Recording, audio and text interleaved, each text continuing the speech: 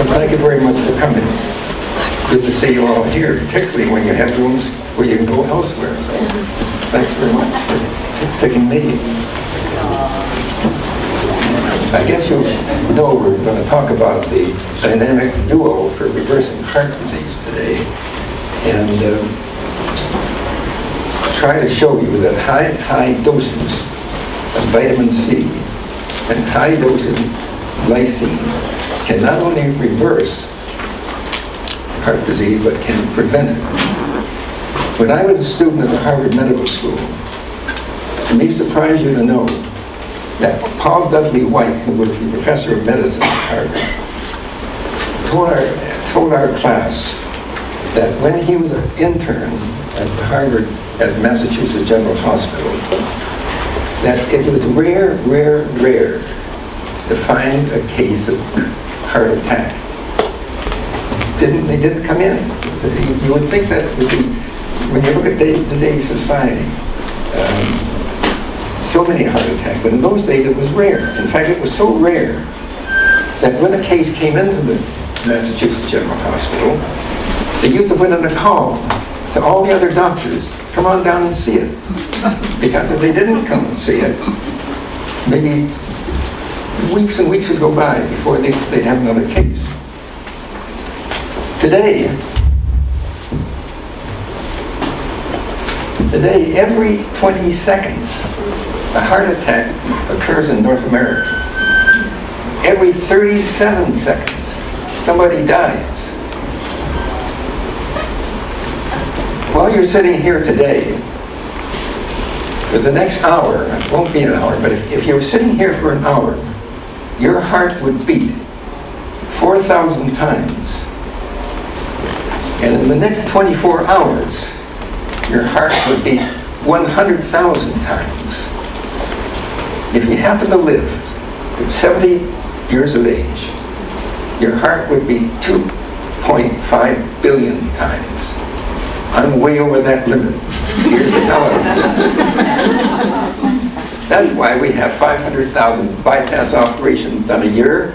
Why half of the population are going to die of a coronary attack or a cardiovascular disease. Now, why does it happen? The main reason it happens, people are dying of cardiovascular disease and heart attacks today because basically a lousy lifestyle. People are getting obese. We have an epidemic of obesity, which leads to an epidemic of diabetes. 90% of patients who have type 2 diabetes are obese. When I was at Harvard Medical School 67 years ago, 10% were obese. In other words, in a generation, we've gone from 10% to 90%. In other words, society is doing a pretty lousy job of keeping us normal weight. Ask the person on the street, why are coronary attacks occurring? What do you think they're going to tell me? What would they tell me? High cholesterol. Eh? If you have high cholesterol, you have to take cholesterol-lowering drugs. Family doctors, the person in the street, all believe that high blood cholesterol causes heart attacks. Even cardiologists believe it. Why do they believe it? Because the pharmaceutical companies are making billions and billions of dollars selling those drugs. And if you had an industry that was making billions of dollars a year, you would protect your turf. And you protect your turf by spending hundreds of millions of dollars a year to convince me as a doctor, you as a layperson, and cardiologists that this is what they should do. The great problem is, I can understand how the laity, you don't have the means to really counteract that kind of advertising. You know, lots of dollars, and family doctors who are doing so many different things. You can't really expect your family doctor to know everything that goes on in every particular field of medicine. But the people that I really, and the doctors that I say can be severely criticized are the cardiologists who should know better. And they should start saying, look, you can shoot holes, you can shoot that cholesterol theory down in flames when you go into great detail. Years ago, I wrote in my column that half the people who have a coronary attack have normal blood cholesterol. Now, you would think cardiologists would say, you know, something else is going on. There was a research study done in Finland about 10 years ago, and it showed that if you had a high fibrinogen content of your blood, fibrinogen is a small particle in the blood that reacts with other particles to form a blood clot. And if you had elevated fibrinogen, you were 5 times more likely to have a coronary. But we have no way of lowering fibrinogen. And even if they could, it might be hard to patent that, so they wouldn't make any money. So that there are so many discrepancies. For instance, of Japanese who live in Japan and Japanese who live in California have exactly the same blood cholesterol level. But the Japanese living in California, you might guess, have higher incidence of cardiac attack. Why? Maybe the superhighways in California do it. If you take the same segment of people living in Sweden, another living in Edinburgh, Scotland, people in Edinburgh, Scotland have a 3%, 3 times the rate of a heart attack. Now, why is it? Is it that they are in northern Scotland and they're not eating enough veggies? Maybe not drinking enough of their scotch. They weren't taking Sir William Oyster's advice that milk is for the alcohol is for the elderly, but milk is for the young. Oyster was a very wise guy, and I've never tried to dispute that theory. So I always have a drink with my wife at 5 o'clock. Because I'm sure he's right. He was extremely rather interesting. Just diverse for a moment. We're getting into the flu season. You know, a lot of you will be running to the store and getting the usual things. They treat sinusitis or cold. And it's all junk. You know, it's all junk stuff. Oster had the right idea. He said, you go to bed. You put your hat in the bedpost. You start drinking whiskey. A little more whiskey. And when you see 2 hats, you stop.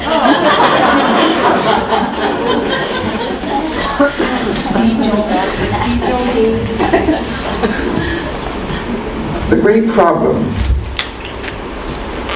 with having a closed mind like cardiologists is that it causes a lot of trouble. I am totally convinced that in the next decade, a lot of people are going to die of a coronary attack because they are misled into taking cholesterol-lowering drugs, which are, I think, extremely hazardous.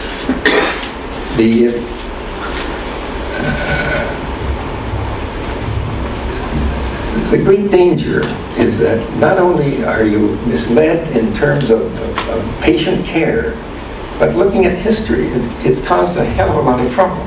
For example, when the first, when the obstetrical hospital in Vienna was opened, about 1750, 1 woman in 6 who went in to have a child, how do you think she came out? Didn't come out with a newborn baby, all dressed up in her little bluer, what is bluer? Pink blanket. Came out in a coffin. And the reason she came out in a coffin is because Semmelweis, and this is long, long before the germ theory was known, decided that what would happen if I washed my hands in a very weak antiseptic solution. And so we did it. And all of a sudden, on his ward, the death rate went down like that. When Semmelweis mentioned this to his colleagues, they were all eminent professors at the University of Vienna, obviously bright people. They didn't say, well, that's a great idea. We'll go and wash our hands and do the same thing. What they did was ridicule him. They literally ridiculed him to such an extent And they drove him out of the university. He had to go into private practice in Vienna. Became very depressed. Finally ended up in an insane asylum and died. Terrible, terrible tragedy. Those doctors, more than likely, I don't think today they would be accused of malpractice. They would be accused of murder. And if litigation lawyers knew that on one ward, just because of washing your hands, they were saving patients, you had litigation lawyers lined up for a mile to take on that case. Take the case of Louis Pasteur. Louis Pasteur was an eminent French scientist, and he had the audacity to say to the French Academy of Medicine that germs cause disease. And he too was ridiculed. Not a good idea to have a closed mind. Sometimes, you know, your mind can be so closed, you can't get any new ideas. And these cardiologists are so convinced that the cholesterol is the be-all and end-all of cardiac attacks that their mind is clouded up with that fact. Just take the example of James Lind. James Lind was a naval surgeon, and people were dying of scurvy. Bad disease. Scurvy, you develop muscular aches and pains. You develop nausea and vomiting. Your teeth fall out. Why do your teeth fall out? Anybody got an idea? Because you don't have enough vitamin C. And your teeth aren't glued into your gums. And finally, you bleed to death. Now, James Lind decided, why don't we give a little lime juice and see whether this helps? So he gave lime juice to a select group of sailors and none to the others. The ones that got the lime juice lived. And what happened was Lind went to the British Admiralty, told them what had happened, and it took them 60 more years before they would get lime juice. And in the meantime, sailors were dying of scurvy. Now,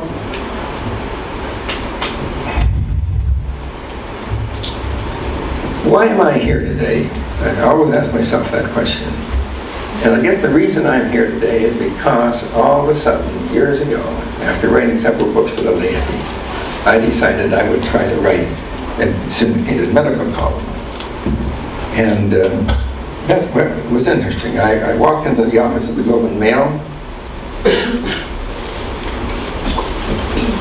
one day and had the audacity. I don't know how I had the audacity to do it, because I was married to an English major. And she knew, and I knew, that I had never had 1 hour of training how to write. And when I wrote my first book, and I said, I came home one night, started writing in longhand, and said, what are you doing? I said, I'm writing a book. She burst out laughing. You can't write a book because you don't know how to write. Nice to have a very appreciative wife. Anyway, the day I walked into the Globe and Mail, 3 days later, he said, you can write for the Globe and Mail. I'd like your copy. And that's when the real terror set in.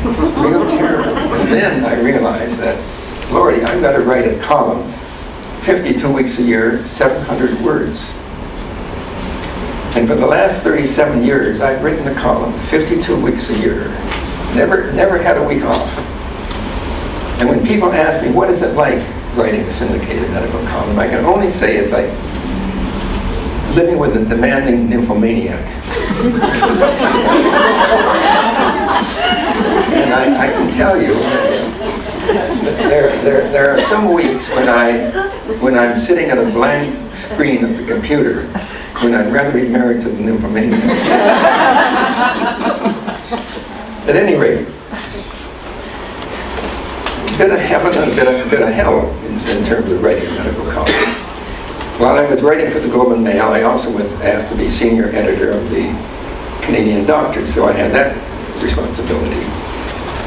But that was a good move, because I convinced the others at the magazine that why not the magazine was sort of going down a bit. Why not try to revitalize it by interviewing important people? And so I flew onto the deck of the USS Nimitz while I was sailing with the US 7th Fleet, interviewed naval doctors at that time. That was an exciting time. I interviewed the Queen's surgeon in London. He was a great fellow, a lovely fellow. I had a great dinner with him. But I never did find out whether the Queen had menopausal flushes. And he wouldn't tell me whether the Queen had her usual drink of gin at night. Interviewed the discoverer of the AIDS virus in Paris, politicians, lawyers. One time I interviewed a female prostitute. Normally I would do one-on-one interviews. But I thought it would be more prudent at that point to call the Toronto police and tell them that I was going to be interviewing a prostitute in a downtown hotel room. And I thought it even more prudent that just in case the police screwed up a little bit, that I should take a female editor along with me, which I did. I had no desire to see the headlines, Gifford-Jones caught in a downtown hotel room with a female prostitute. My editors wouldn't like it. My wife sure wouldn't like it. Anyway, it was very, very interesting to meet the variety of people. But the real star was this guy right here, Linus Pauling. Linus Pauling, I've interviewed Linus Pauling on 2 occasions. A most gracious man. And he told me the first time I interviewed him that there's a major difference between animals and humans. Namely, the animals make vitamin C and humans don't. And he said that's the main reason that people are dying of increasing numbers of coronary heart attacks. Now the critics of Pauling said, come on, doctor. There aren't any more cases of scurvy in Canada. You know that, or in the United States. Pauling said, you're right. But it only takes 10 milligrams of vitamin C to prevent scurvy. It takes 4, 5, 6,000 milligrams of vitamin C to prevent coronary artery disease. Now why is that? The reason it is because collagen, which holds cells together, needs vitamin C to make good collagen. In other words, if you have poor collagen from inadequate amounts of vitamin C, you develop cracks between the two, and that's where blood clot forms. In other words, if you have your house is built of bricks, you have mortar to hold the bricks together, lousy mortar, bricks fall apart, house falls down. Pauling, of course, received a lot of criticism from doctors, and still, as you know, he's dead, but over his lifetime, he received a lot of criticism for what he was doing. He just didn't believe it. Anyway, when I interviewed Pauling, I thought, you know, that's very interesting, but, you know, so what? About 10 years later, when I was in Singapore, there was a Dr. Stebbins, who was there, and Stebbins said, you know, I talked with him following the lecture, and he said, of course, Pauling is right. Pauling is totally right. Poor collagen means you're going to have a heart attack because the collagen doesn't hold up. He said, in addition, when the heart beats, the coronary artery is in the center of the heart's muscle. And when it beats, big pressure in the coronary vessel. And remember, it beats 100,000 times every 24 hours. So eventually, if you don't have good collagen, it breaks down, you get a heart attack. So that was another interesting fact. And again, I thought about it and went on my way. About 3 years ago, I read in an obscure medical journal, there was a Dr. Sidney Bush in Hull, England, who had done a very interesting experiment. he was an optometrist, and he found that many of his patients who, having been fitted with contact lenses, would get infection underneath the lens. He was a very avid reader, and he knew a lot about pollen. He said, why don't I try giving patients large doses of vitamin C and lysine. And the reason lysine, incidentally, you put steel rods in cement to make the cement stronger. You put lysine in the collagen to make it stronger too. And remember, these things I'm telling you today are not theory, they are fact. And the big difference between theory and fact, theory may work, maybe not. If you have the facts, usually things work. So what he did, he gave patients 6,000 milligrams of vitamin C and 3,000 milligrams of lysine. But he did one other thing that he should be given the Nobel Prize for. He took a photomicrograph, a picture of the back part of the retina, the only part of the body where you can see arteries and veins. Nowhere else. And then, a year later, he took pictures again. And this is what he saw. I incidentally went to England with my son Bob, who was sitting in the back of the room.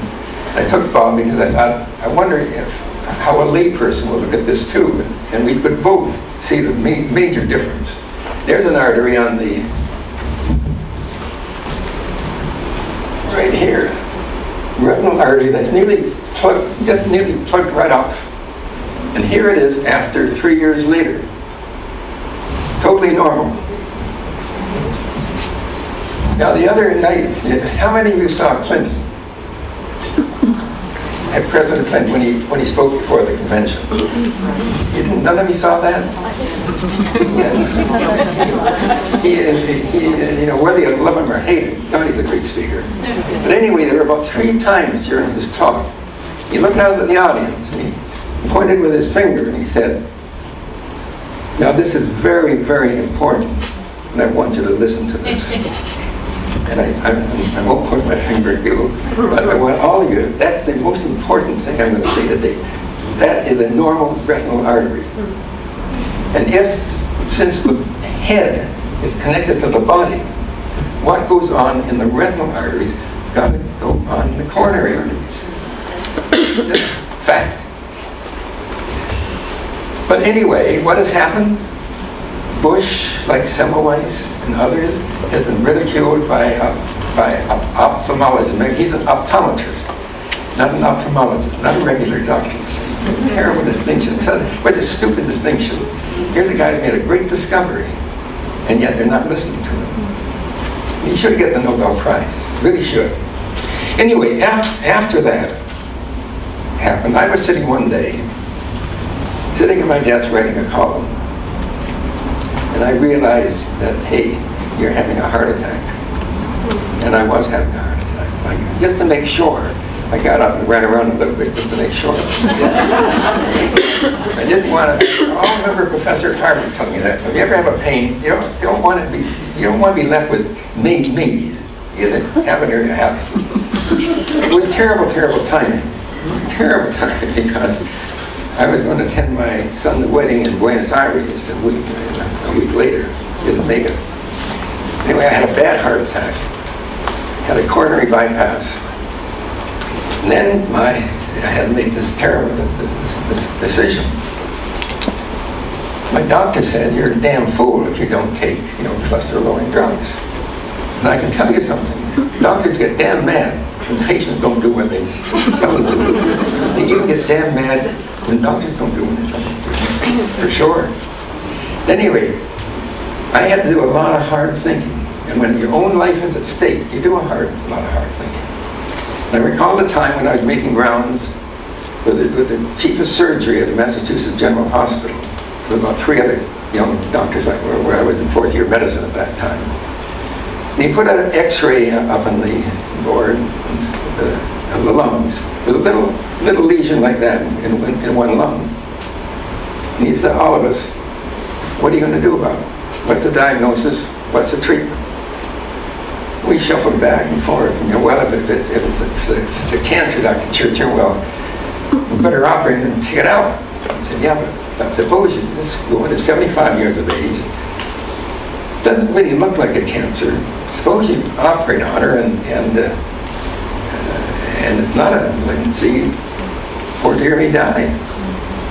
So we went back and forth, and finally he looked at all of us and he said, look, what would you do if it was your own mother? And you know, that's when the adrenaline gets going. And there have been many times since when I've been doing surgery and I've had a decision like that, should I or should I not operate? I always ask myself, what would I do if it was my own mother? So I asked myself, what would I do if it was my own mother, or what would I do if maybe me? I don't want to die yet. And I decided not to take cholesterol-lowering drugs. And I'll tell you why.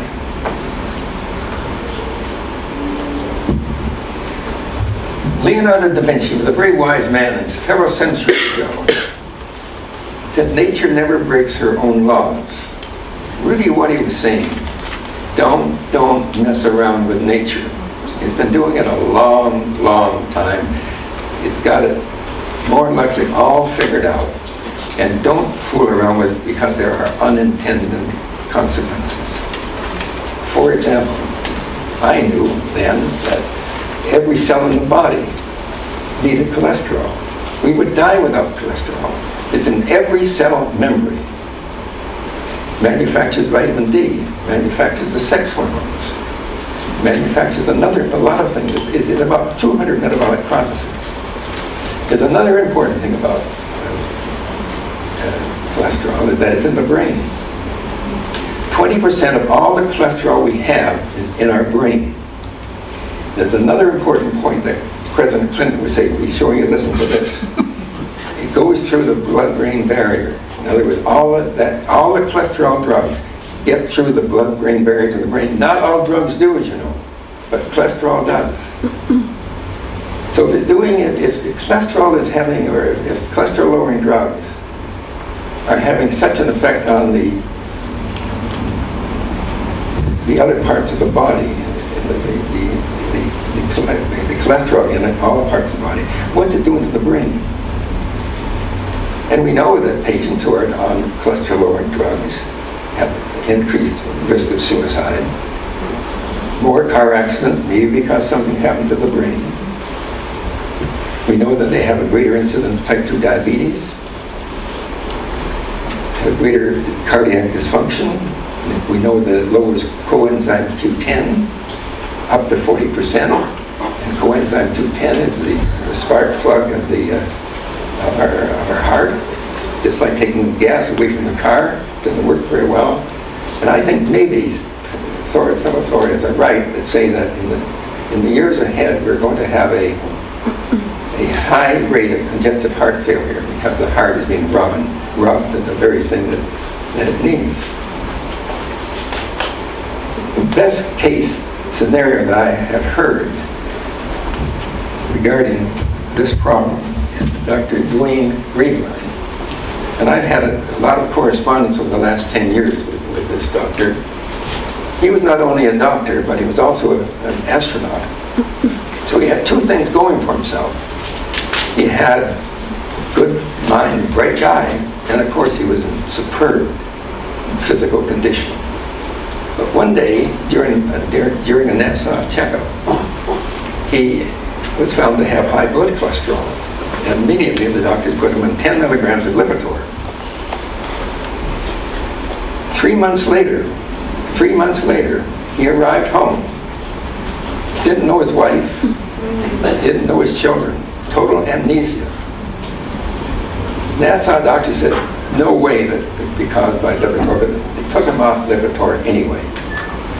So a few months later, they couldn't resist putting him back on half the dose of Lipitor, 5 milligrams. 2 months later, didn't know his wife again. He had transient global amnesia. And obviously, the doctor was not amused. He quit NASA, went into private practice, and has now been writing several books on why not to take cholesterol-lowering drugs. So that the unintended consequences, and there are many, many unintended consequences with this. So what have I been doing for the last 14 years? I can tell you, I've been swallowing tons of vitamin C and lysine, more than I need, believe me, more than I need. I do it with religious fervor. You know why? Just because of what I've told you, but because I was damn mad that after interviewing Linus Pauling, I hadn't right then started taking vitamin C. Dumb move. I was going to make the same move twice. What is it? The story of the cat that sat in the hot stove. Never did it again. But he also never sat in a colder one either. Anyway, I've been taking tons of this, and but I don't like swallowing pills. You know, some people don't want to swallow one pill. I have to swallow, 20 pills or more to get what I need. And I've often wondered why is it that some pharmaceutical company cannot make a combination vitamin C and lysine powder. And it wasn't until I met Dean Parks of Preferred Nutrition, God bless Dean Parks, who said, I think we can do it. We can do it. And he has done it. And it's called medi-c Plus. And that will be in the marketplace, I guess, about maybe 2 or 3 weeks from now. Now. It's ready now. It's now. It's now. So I no longer have to take all these pills. One scoop of this gives you 2,000 milligrams of vitamin C and 1,300 milligrams of lysine. So for the average person trying to live the good life with and not have a coronary attack, 2 scoops a day. If you've had a coronary attack, 3 scoops a day is better. So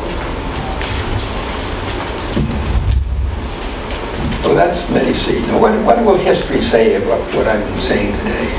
I think history will say that never before in the history of medicine has so much money been wasted persuading so many unthinking cardiologists to treat so many people with ineffective and dangerous cholesterol-lowering drugs, resulting in needless heart attacks when vitamin C and lysine could have prevented them.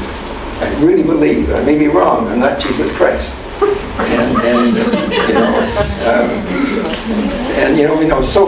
So far so good. 14 years, nothing has happened. The doctors have been wrong. But I also remember the story of the man who jumped out the Skyline Tower. Halfway down, he said, so far so good. Maybe tomorrow is my Waterloo. At any rate, what we were really talking about today is preventive medicine. And to practice preventive medicine, not to get obese, not to get the kind of diseases you should never get. Always practice medicine. And the first rule is practice preventive medicine. The first rule was never forget rule number 1. I stole that though. Know where I stole it from? Warren Buffett said, first rule, never lose capital. And the second rule is never forget rule number 1. Anyway, what I've been telling you today is what I believe in. I say I'm not the Lord Almighty, but a lot of people won't like me for saying the name of the pharmaceutical company. When I write a column about cholesterol, I get letters from emails, and my editors get them too. Fire the son of a gun. Fire the idiot. Did he ever graduate from medical school? Sometimes things get even tougher, and they want to tell me what should be done by explaining what they suggested to President Clinton. And Clinton, as you know, had some problems. I guess you know what the problems he had. I don't have to explain that to you. And one day, feeling very, very depressed, Clinton got out of the White House without a Secret Service, wandered around Washington, and all of a sudden saw the National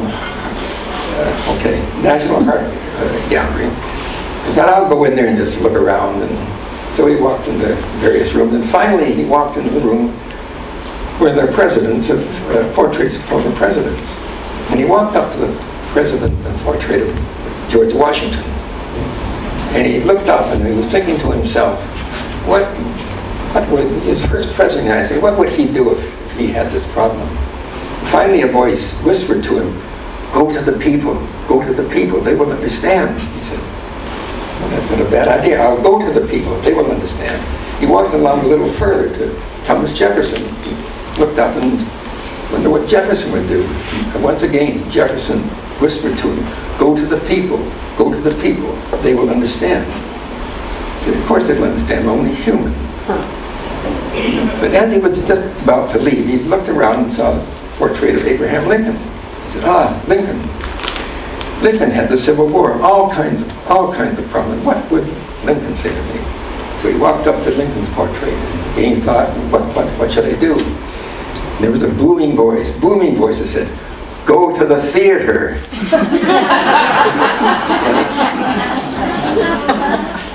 Now remember, I guess my time is up, and I'll just close by this story. Remember, I'm not your doctor, not your doctor. I don't want you to go and throw all your lipitor out and then die of a heart attack. It's going to happen anyway, but... The nice thing, you can take medi-c along with lipitor, as far as I know, without any problems. But remember this, it's always good to get second advice. And that reminds me of another story of a man who had a hell of a fight with his wife. Just a terrible fight. And as he was storming out of the house, after calling her every name in the book, he said, look, after I called you all those other things, you are also a lousy, lousy, lousy lover. And he laughed. As men often do, they get guilty, and he came back a couple of days later and walked into the house and walked upstairs into the bedroom and found his wife in bed with another man. She just looked up at him and said, darling, I decided to get a second opinion. So thank you for coming today.